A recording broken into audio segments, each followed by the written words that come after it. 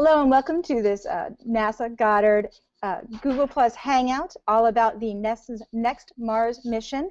It's called MAVEN. I'm joining you here at NASA Goddard, and we have a variety of scientists who are joining us from around the country as they travel to the launch site of MAVEN. It's going to be launching from Florida on Monday out of Cape Canaveral. Joining us for this Hangout is Jim Morrissey. He's the Instrument System Manager for NASA Goddard. Mehdi Benna. He's the instrument scientist for the Neutral Gas and Ion Mass Spectrometer at NASA Goddard. Mehdi will be joining us in just a few minutes. Dave Brain, he's the MAVEN Co-Investigator for the Laboratory of Atmospheric and Space Physics out at the University of Colorado in Boulder. And Jasper Halekas, he is the instrument leader for the Solar Wind Ion Analyzer at the University of California in Berkeley. I'm Aries Keck here at NASA Goddard, and we're going to be answering your questions. Please either put them in the YouTube chat box, put them here in Google+. Go ahead on Twitter using the hashtag MAVEN, and we'll be tracking them as we go along. And you can also ask us questions on Facebook. We have a variety of people watching all these different channels for this. We're going to go right to one of the very first questions, probably the very first, most obvious question for this. And that is, what is MAVEN, and what does MAVEN stand for? As we see if we can lock in Dave Brain, I'm going to go ahead and put Jim Morrissey on the spot and have Jim tell us about MAVEN. Hi, Aries. MAVEN is it's Goddard's first planetary mission. We're going to be launching on Monday, November 18th. This is a Mars mission to go and study the upper atmosphere at Mars. We have, I can see now we have we have several of our key instrumenters on, and these guys are ready to answer questions about their instruments. Thank you so much. And I see now that we have Mehdi Benna has joined us and Dave Brain. I'm wondering, Dave, can you let us know a little bit more about what MAVEN stands for, about the mission itself? And I want to remind all of our participants, if you're not speaking, put your microphone on mute. So Dave, can you hear us? How about Mehdi? Can you hear us? Well, Aries, I can go ahead and answer the question. Thank you so much. MAVEN stands for the Mars Atmosphere and Volatile Evolution Mission. The purpose of the mission is to orbit Mars in a highly eccentric orbit, where we'll be studying the composition of the atmosphere, taking measurements, in situ measurements of the atmosphere near the surface, and then during the times when we're higher above the planet at our apoapse point, we'll be taking images of the planet, spectral images, to determine the composition of the atmosphere. At the same time, we measure the solar energy coming from the sun in order to understand how that energy affects the composition of the atmosphere. And ultimately, all this information that we collect goes into models that can models of the atmosphere that we can run forwards or backwards to understand what the atmosphere used to look like hundreds of millions of years ago, and what it's going to look like in the future. And one of the interesting things about that is that other missions have shown, surface missions and missions that have gone out and photographed the planet have shown that there is evidence that there was flowing water on the surface of Mars at one point, which is a precursor to life. So we need to what MAVEN will do is help us understand the habitability of Mars in the past, and was it once capable of supporting life. Wonderful, and I would love to see Mehdi, now that we've got you back in the Hangout. Can you talk a little bit about the instrument that you have helped design for MAVEN, and why that instrument ends up telling us all kinds of solutions or answers about the Martian atmosphere? Thank you, Aries. So the instrument we have designed at NASA Goddard is the Neutral Gas and Ion Mass Spectrometer. It's an instrument that allows us to measure the composition and isotopes of neutral gases and ions of the upper atmosphere of Mars. This instrument basically look at the neutral particles and turn them into charged particles by bombarding them by electrons, and then we take them through a mass analyzer that allow us to not only separate the species per their mass or their weight, how heavy they are, but also to look how many of them we have in that gas. So this instrument is key for MAVEN because this is the only instrument on board that allow us to see to analyze the neutral gas in situ. We have another instrument, is the ultraviolet spectrometer, that allow us to look at the same gas but by remote sensing. So using both of the two instruments, we can actually analyze what's local and also look ahead of the spacecraft and analyze the gas at distance. Mehdi, thank you so much. Jasper, I wanted to ask you to talk a little bit about what your instrument on MAVEN is going to do once it goes into orbit around Mars. Yeah, I'd love to. So my instrument is the solar wind ion analyzer. It's a very descriptively named instrument because it measures solar wind ions. What are those? They're basically this beam of very, very fast protons, fully ionized hydrogen that's coming out of the sun at 400 kilometers per second. To put that into units that might mean a little bit more to you, that's about 1,000,000 miles an hour. So my instrument is tailored to measure that. The instruments on the MAVEN payload kind of fall into 2 or 3 different categories depending on how you like to think about it. There's the instruments like Mehdi's instrument that he just described that measure what's going on right in the atmosphere of Mars. Then there are instruments which measure what's coming at Mars from the sun, and my instrument falls into that camp. And then there's a third set of instruments which measures things which are escaping from the atmosphere of Mars. And of course, that's the ultimate goal of the MAVEN mission, is to understand how those escaping things from the atmosphere relate to what's coming at Mars from the sun. So that's kind of it in a nutshell. Excellent. And now, when it comes to the total number of instruments on MAVEN itself, I was wondering, Mehdi, can you describe a little bit more about how they all, how many of them there are, and how they all may work together?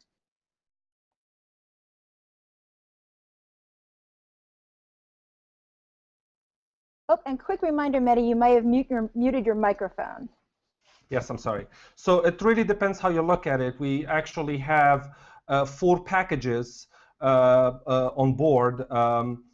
We have the plasma package that allows to plasma and fields package that's composed of multiple sensors that allows to look at the charged particles, look at the magnetic field, and Jasper talked a little bit about that. We have the ultraviolet spectrometer that allows to do a remote sensing, and we have the neutral gas and ion mass spectrometer, which is a separate instrument by itself that allow us to do in situ. So actually, they're the 3 big packages.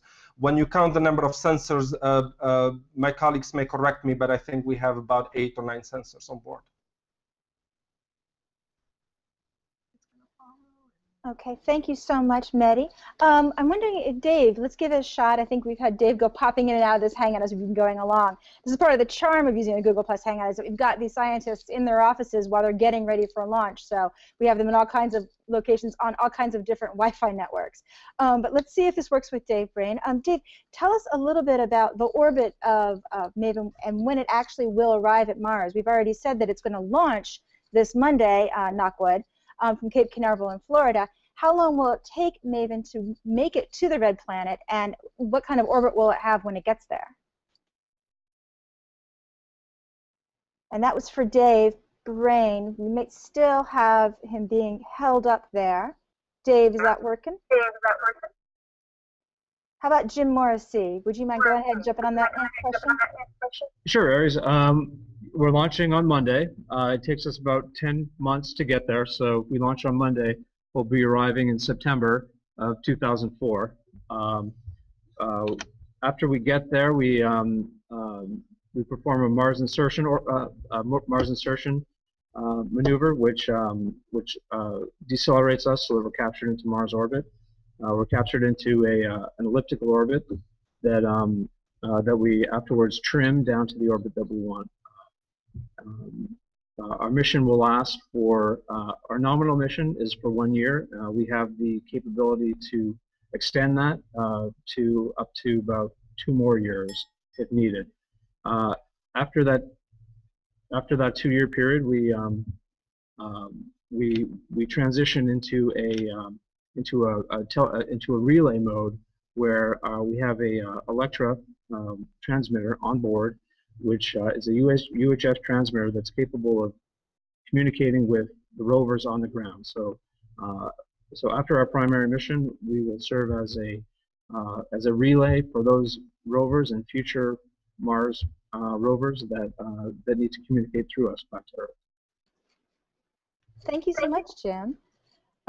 We have a question that's coming now on Google+, and I want to remind everybody that we're having a little technical issues with some of the participants dropping in and out during this Hangout. It's because we're reaching all these scientists as they travel to get ready for the launch of MAVEN, which is going to be this coming Monday, or it's expected to be this Monday. We do have a question from Google+. You can ask questions on Twitter using the hashtag MAVEN, in the YouTube Google Hangouts comments box, or on Google+.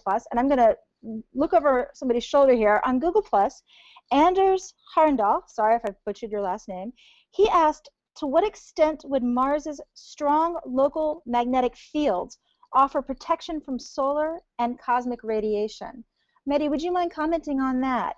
How are Mars's strong local magnetic fields in any way protecting that planet from both solar and cosmic radiation?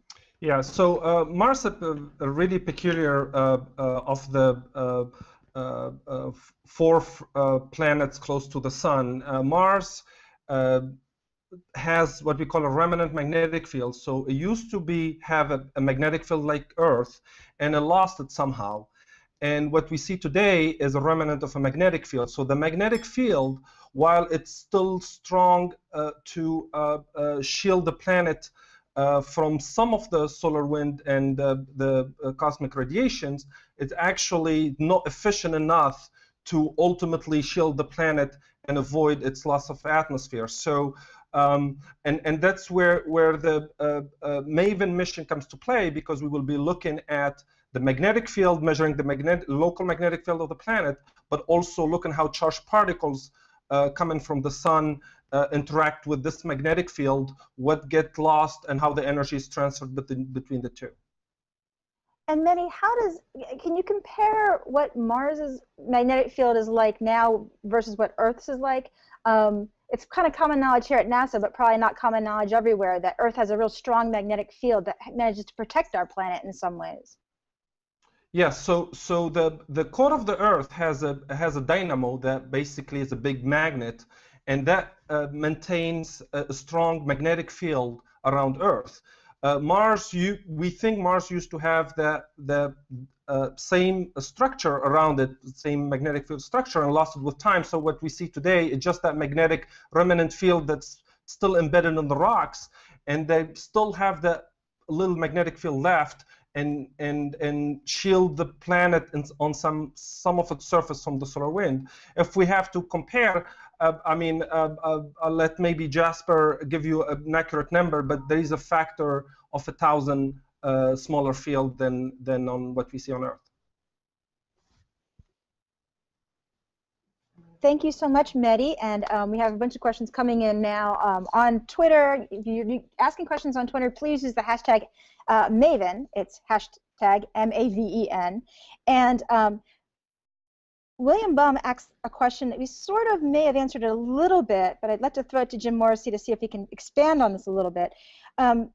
William's question is, what kind of extended science missions will MAVEN perform while serving as the relay? Now, I think William asked that question before we went into exactly what MAVEN's going to be tracking, but I'd love to see, Jim, if you could talk a little bit more about how long each one of those instruments are expected to run once MAVEN is in orbit around Mars. Sure. Well, the extended mission, the first part of our extended mission would be just a continuation of what we're doing over the first year.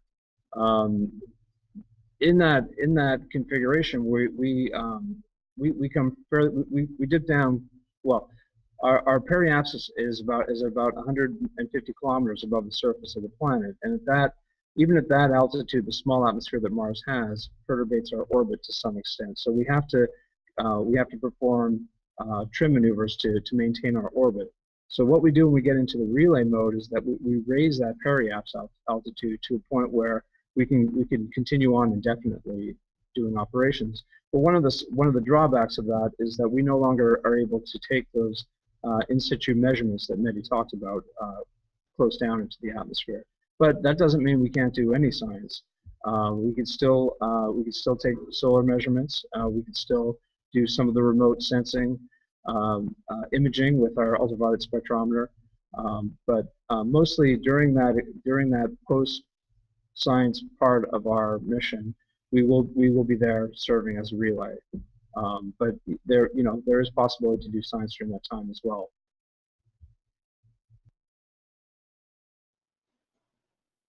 And Jasper, you had something to add to that. Oh yeah, just to follow up on the question about the crustal magnetic fields and their strength. I wanted to point out that actually those fields are quite strong in very localized regions. They just don't happen to be nearly as widespread as the Earth's field. So in the Earth's field, right now, most of us are sitting in around 50,000 nanoteslas or so, to use canonical units. There actually are fields on the surface of Mars that probably reach up into the tens of thousands of nanotesla, but they just aren't very widespread. They only extend for 1,000 kilometers or so. So when you look at Mars from a distance, it's effectively unmagnetized. But then when you get up very, very close in one of these magnetic regions, the fields could actually be quite strong there. And as these fields rotate around, of course, Mars is presenting a different face to the solar wind and to the sun at all times. You can imagine that there will be some very dynamic effects as these strong localized field regions rotate around and present different faces to the sun.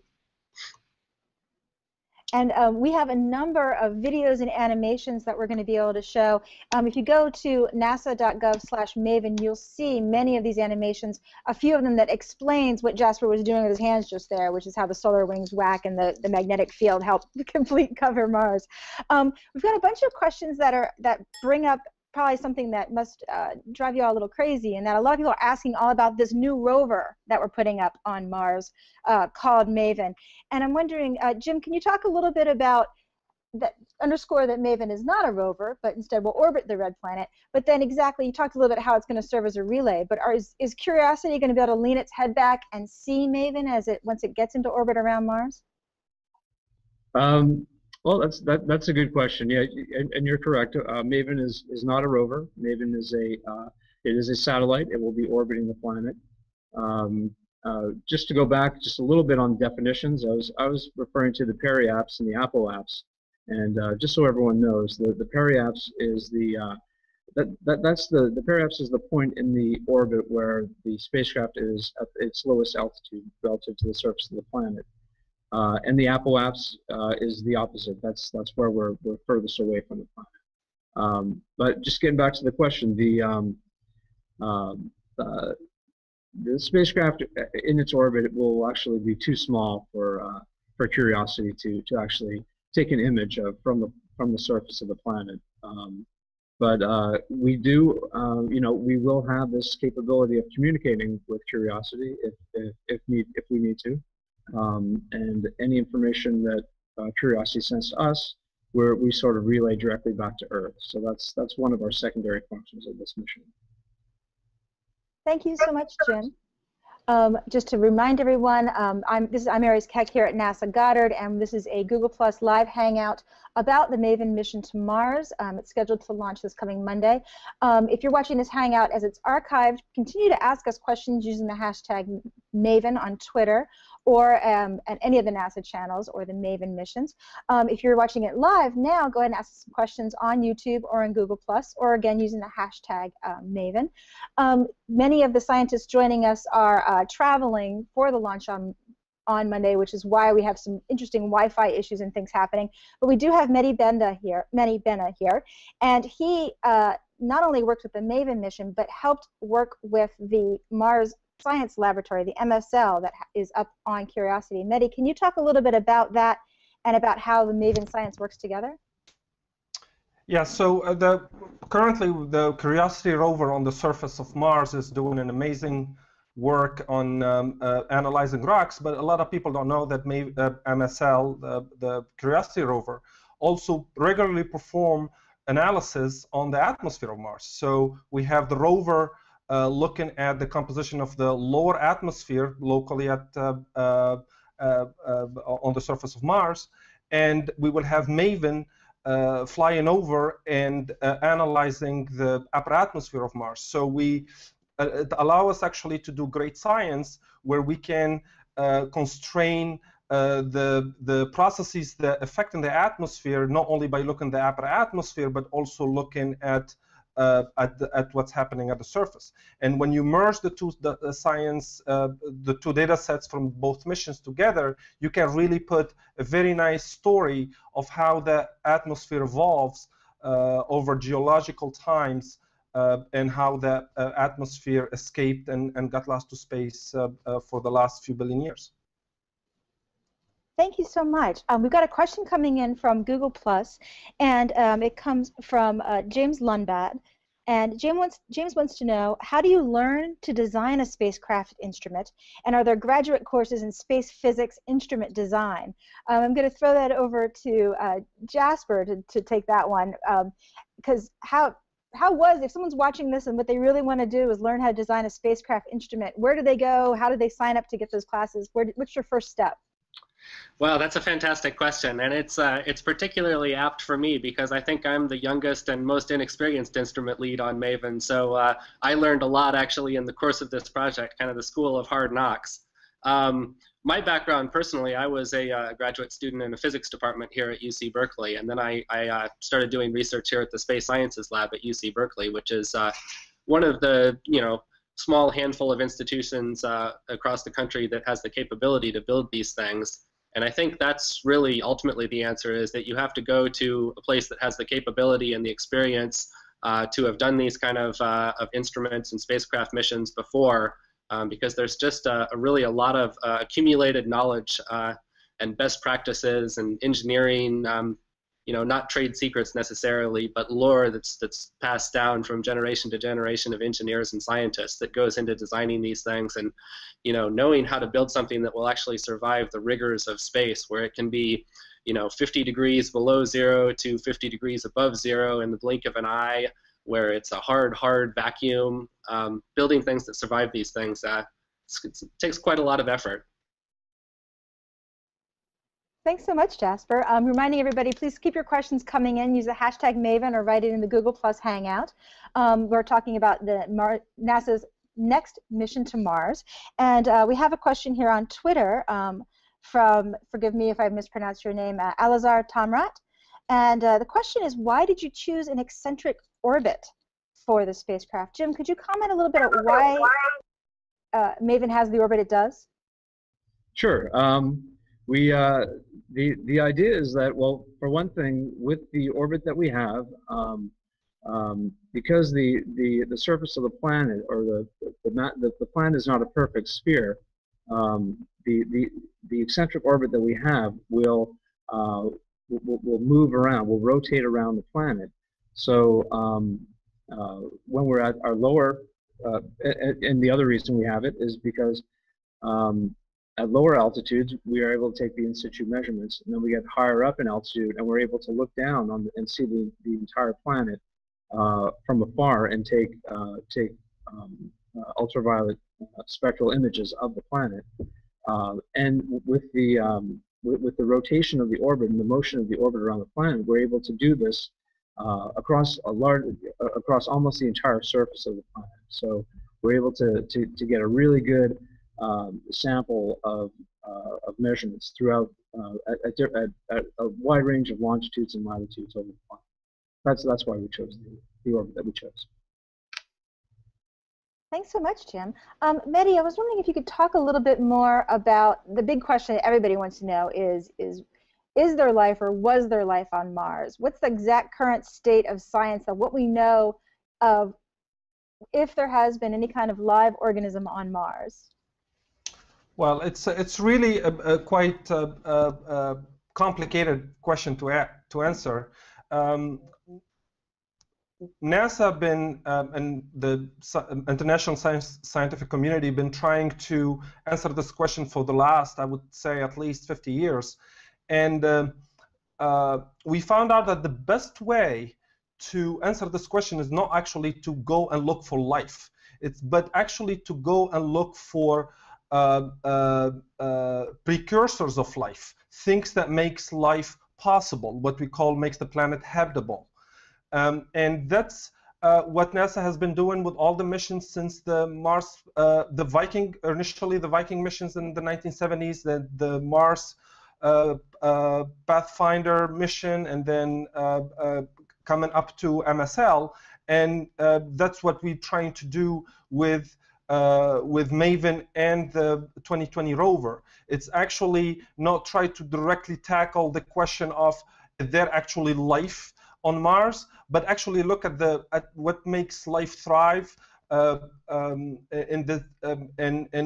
are there building blocks on the surface and the atmosphere that allows life to emerge, or that allowed life to emerge many billion years ago. So it's really hard to tell directly and answer the question whether there is today life on Mars. But what we know today from the latest MSL measurements is that there are building blocks, there are chemicals on the surface that actually allow life to exist. There are other missions like the European mission Mars Express, and been looking for methane. This is another way to look for signs of present or past life, but we really have not designed actually a mission that goes directly and target and try to find either living or remaining remains of past life on Mars. It's really, really hard to do, and the best way is just to look for these habitable conditions. Thank you so much, Mehdi. I just want to remind everybody that was Mehdi Benna. He is the instrument scientist for the Neutral Gas and Ion Mass Spectrometer. He's usually here at NASA Goddard, but he's on travel for the hopeful launch of MAVEN this coming Monday from Cape Canaveral. Also joining us for this NASA Hangout is Jim Morrissey. He's the instrument system manager. He's also based usually here at NASA Goddard. And then we also have Jasper Halekas. He is the instrument leader for the Solar Wind Ion Analyzer, and he's joining us from the University of California out at Berkeley. I'm Aries Keck here at NASA Goddard, and if you have questions for any of these scientists about the upcoming MAVEN mission, go ahead and give us a ring. We do have a few questions that have come through on YouTube. I'm going to summarize them all into one question. There's questions that can we live stream it, who's tweeting from the mission, all that stuff. I'm wondering, and I'm going to throw this question to Jim Morrissey. When it comes to getting the data in, is the data publicly available? Can people dial in and see what MAVEN has been sending us? Are they going to have any kind of visuals? I know a lot of people, like myself, sat up really late that night to see Curiosity's very first an open channel of what it's going to send back that people can see. Yeah, that's a good question. One of the things about MAVEN is that we don't actually take any photographs, because that doesn't. We decided we didn't really need any photographs, and all the great photographs from the Mars Reconnaissance Orbiter and Odyssey and other and previous missions are out there, and we decided not to go there. What we're doing is the science. So the instruments that we have take science data, and the data doesn't always lend itself to a lot of visuals.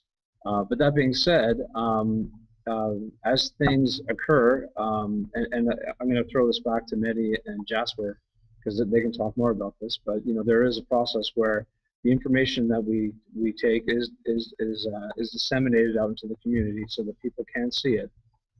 And then there's also the the NASA websites will continue to update people on the progress of the mission. But why don't I have those guys answer that a little bit more too?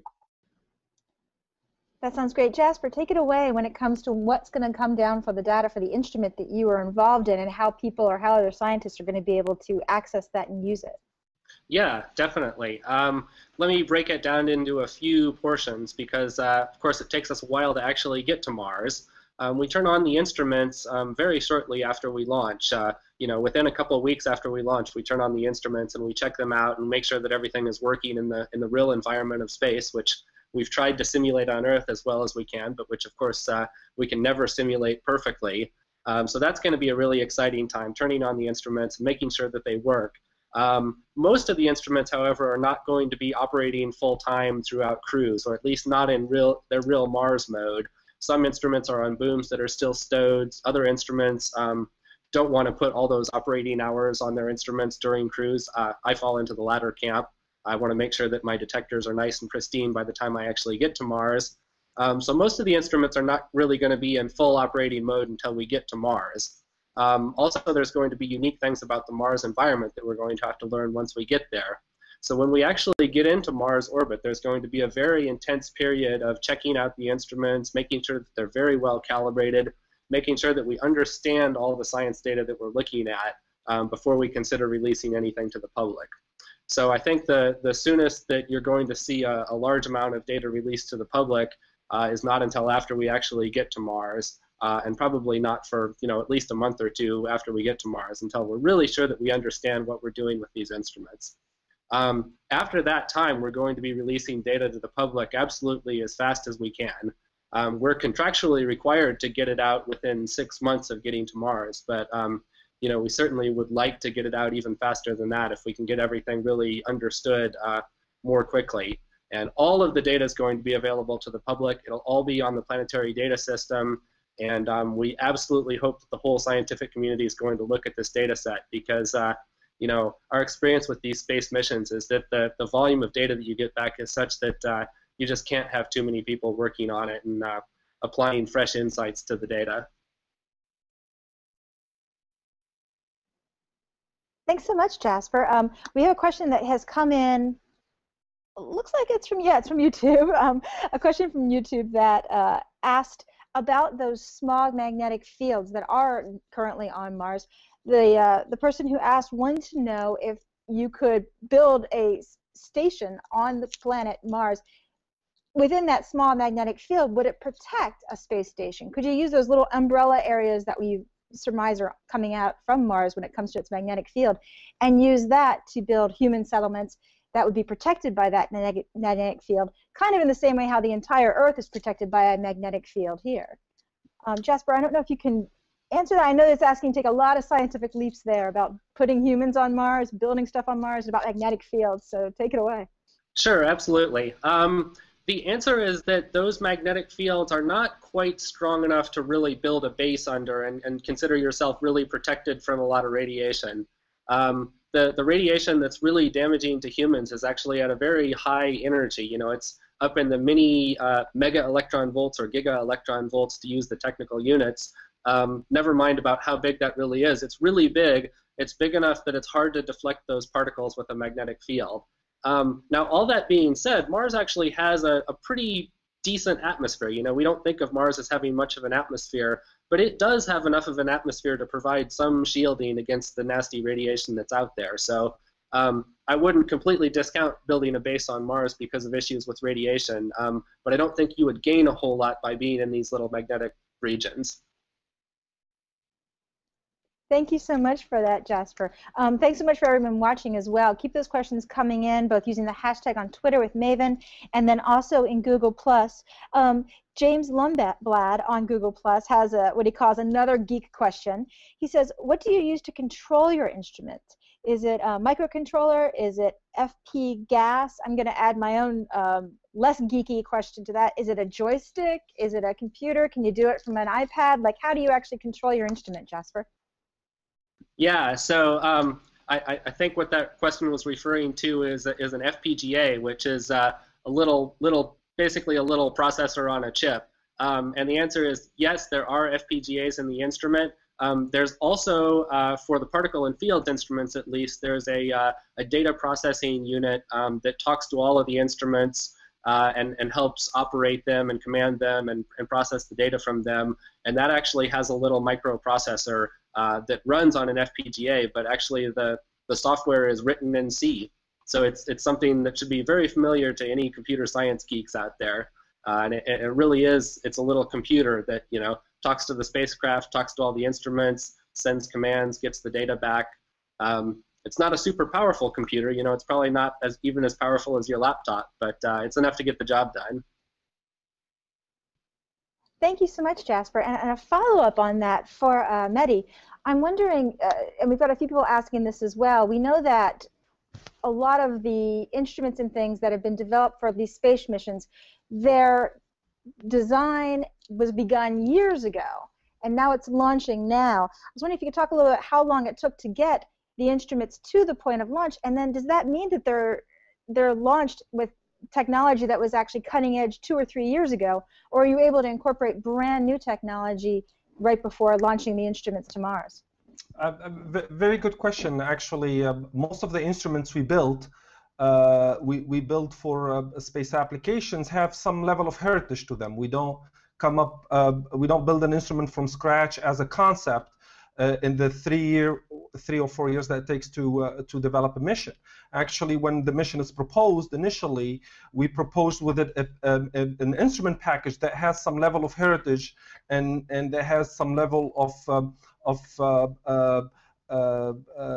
technology maturation in it that we can bring to bear in the actual mission we're proposing. In the case, for example, for the Ingham's instrument, the instrument has a very high heritage from past missions. We have an analog, a similar instrument that actually flying right now on Cassini, the INMS mass spectrometer.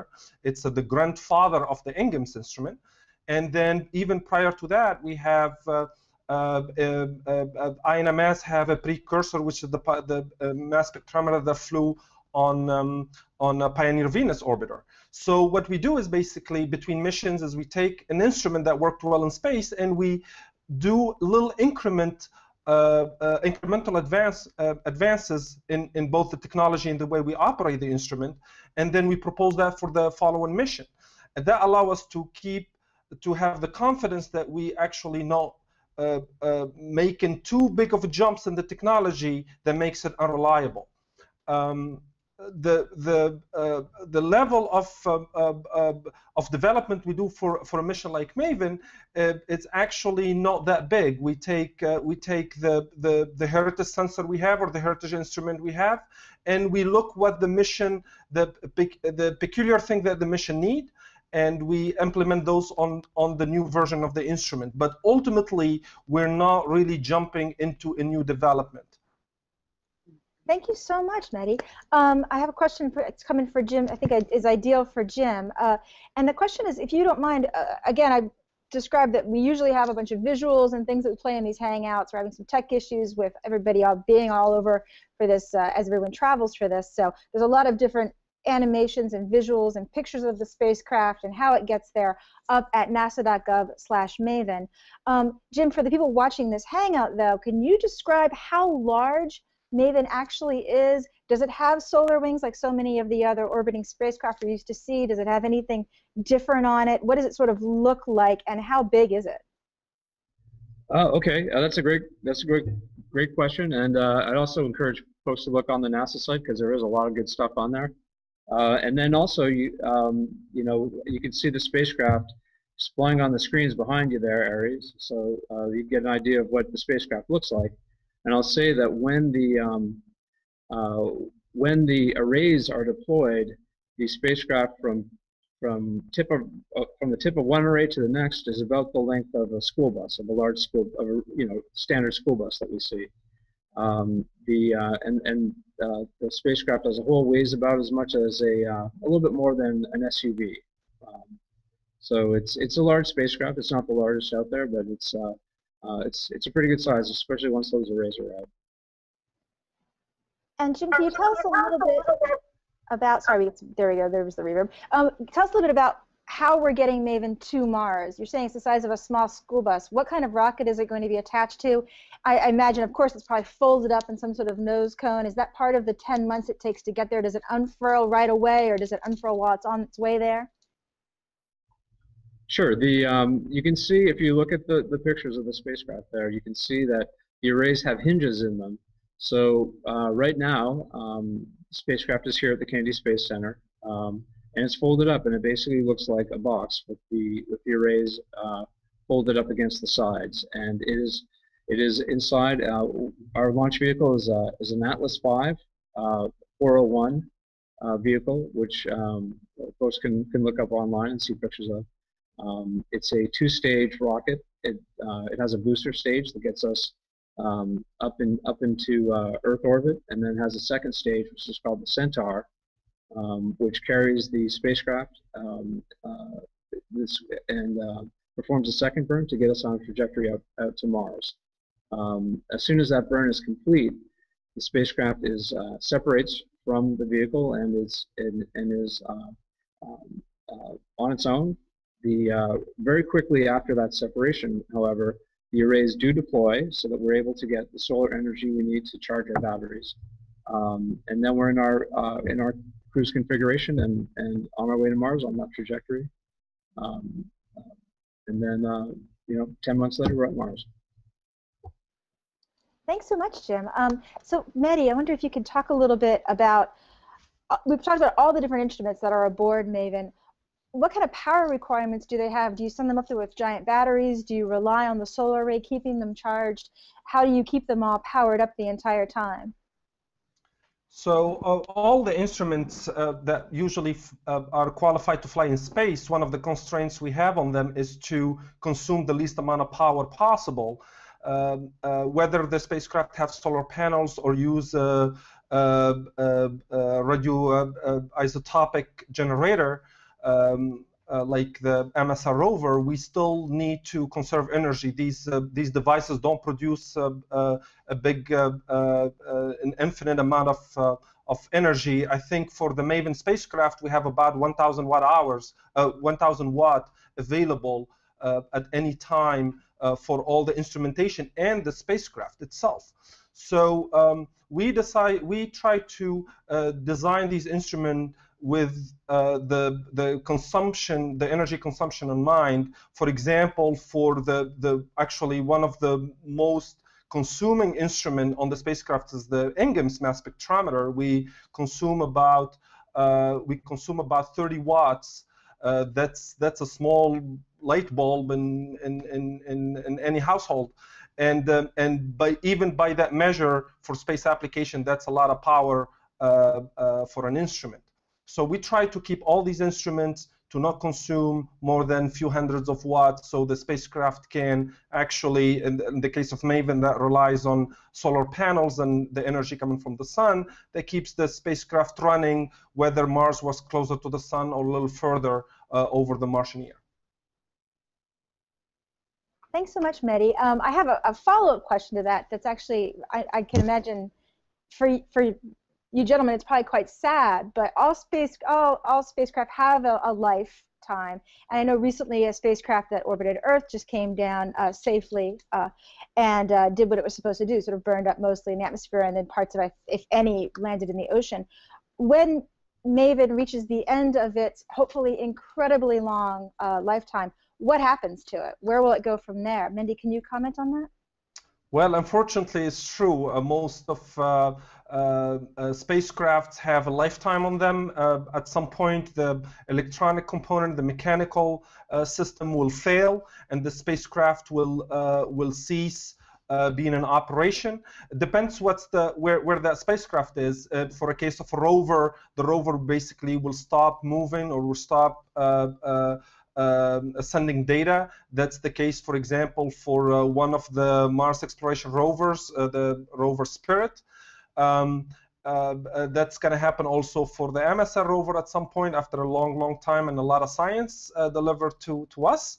It also is going to happen to MAVEN. So that's part of the strategy that Jim was talking about earlier. After the nominal science mission, we will be a relay. We will provide relay to the surface assets, and that allow us to actually change our orbits and not have to dip that deep in the atmosphere, which allow us to last a little longer and conserve fuel. But even with that, at some point, either the instruments will cease functioning, or the spacecraft itself will cease functioning. What will happen to it? The orbit will slowly decay, and will get lower and lower and lower. At some point, the spacecraft will start feeling the resistance of the upper atmosphere of Mars, and in one of its orbit, it will actually re-enter, will enter the atmosphere and will burn into the atmosphere of Mars. Let's hope it does that long after it collects Yes. a tremendous amount of That's the science plan. data and all of your instruments work beautifully. I'd love to know, we have just a little bit longer to go. Jim, I was wondering if you could tell us two things. One, where you're going to be on Monday when hopefully MAVEN launches. And for you, what's going to be the first time that you stop biting your nails? Is it when you first see data? Is it when the rocket leaves the pad? Where are you going to be on Monday, and when do you actually sort of relax and start enjoying the mission? Well, on Monday I'll be here at Kennedy in the Operations Center, watching the launch, and yeah, there'll be a little bit of biting the nails. It's an exciting thing to see the mission take off. As far as when I'll relax, well, you know, there's a couple of times where we're going to be very busy and very focused on what we're very focused, and that's going to be at separation, when we separate the spacecraft, making sure that the spacecraft is healthy, that the propulsion system starts up correctly, that the arrays come out, and then later on while we're on our way to Mars, I'll be working with Jasper and Mehdi and many others to make sure that the instruments are all operating correctly. But then the next big thing that is a very intense operation will be the Mars orbit insertion, and that's when we fire our main engine. It's our biggest maneuver, and it's the most exciting part of the mission, getting up into orbit. So it'd be that Mars orbit insertion will also be a big time, and then after that we start doing science, and hopefully all our instruments will be working properly, and that's probably when I'll relax in about a year or so. And Jim, for people who may have missed this a little bit earlier, how is that controlled when it is inserted into orbit? Is it something that's automatically going to happen, that MAVEN's going to do it on its own, or is someone here on the ground going to be like, fire the thrusters? How does that work? Well, as we get closer to Mars, we'll have that planned, but because there's up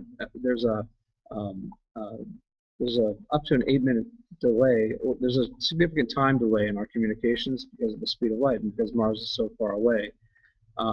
We have to load what we do is we load in a script into the spacecraft's computer that executes all the steps and ultimately the insertion burn, and that's all done autonomously on the spacecraft. But there's also a lot of sort of fail-safe things going on at the same time to make sure that even though we're not sitting there controlling it directly, and we do have this delay in seeing how things are going, the spacecraft has some smarts, so it knows it can do corrections, and it could, if something isn't working right, it has sort of fail-safes in it that will keep the burn going and will make the burn successful. Thanks so much, Jim. I know we have a little bit longer. I want to get to Jasper. Jasper, where are you going to be when MAVEN launches on Monday, hopefully? And then is it the same for you? Do you have the same sort of long delay of waiting and then years of work ahead of you? Yeah, so where am I going to be watching the launch? That's actually a great question, and I haven't quite figured it out yet. The reason that is I'm going to have a 2-year-old with me, so I have to find some place where I can both see the launch and entertain a 2-year-old. So that's a somewhat conflicting set of requirements that I'm going to have to satisfy. And I think I have an idea of where that's going to be, but I'm not 100% sure yet. I have to negotiate with my wife and my parents and all my family that's going to be there, and figure this out to the satisfaction of them and my 2-year-old. The question of when I'm going to relax, boy, I don't know, never. I mean, my answer is about the same as Jim. There's some big milestones that are going to be kind of nail biters. There's obviously launch, there's separation, there's turning on the instruments in space for the first time, there's getting into Mars orbit. But even after that, there will be a couple of events that are going to be pretty exciting. And I'm not too scared of them, but I'll probably still be biting my nails a bit. And I'll be biting my nails in particular when we do these deep dips. Our nominal orbit goes down to about 150 kilometers, but 5 times during the mission we're going to lower that closest approach down to 110, 120 kilometers, so we can kind of do a toe dip down into the deep atmosphere and sniff it and look at what's going on there. And that's going to be a little exciting and fun to watch too. So I probably won't completely relax until we've at least done one of those. That sounds absolutely harrowing. And so, Mehdi, last question for you. Where are you going to be on Monday? I know, but tell our viewers where you're going to be on Monday for watching the launch. And then also, at what point do you go on vacation then till the instruments kick on? And then what's the next step for you? I will be at the Kennedy Space Center, Cape Canaveral, to watch the launch. And it's obviously the accumulation of many years of work. But like Jasper and Jim said, it's just the start of a long mission. So we still have a lot of milestones to meet and to successfully accomplish. Really, we're not going to be able to take vacations right away, because as soon as a few weeks after launch, we will have to start turning on the instruments, making sure that all survive the launch environment and they're good to go for a long mission. And maybe after that, we'll take a week or so. Thank you all so much for joining us. This has been a obviously live Google Plus Hangout chat about the upcoming Mars mission, MAVEN. If you've been watching this, thank you so much. If you're watching this in the archive version, thank you as well. And you also get all kinds of additional animations, videos, details about the mission. Up to and after Monday, if you go to www.nasa.gov/MAVEN, again, that's NASA's website, nasa.gov, and then go /MAVEN. I imagine that's going to be the top thing on the nasa.gov page as well, so you may not have to worry about negotiating around in there. And I want to thank the gentlemen for joining us, and I'm very sorry that David Brain wasn't able to stay in the Hangout. It was completely a technical issue, and we'll have some information from Dave both on the nasa.gov page and then also along in this YouTube Hangout in the comments and things like that. Dave was joining us from the Laboratory for Atmospheric and Space Physics at the University of Colorado in Boulder, and then also joining us from a university is Jasper Halekas. He's the instrument leader for the Solar Wind Ion Analyzer at the University of California in Berkeley. Thanks so much, Jasper. Also, then our 2 people from Goddard has been Mehdi Benna. He's the instrument scientist for the Neutral Gas and Ion Mass Spectrometer. And then also Jim Morrissey, the instrument system manager at NASA Goddard. Thank you so much for watching. I'm Aries Keck at NASA Goddard.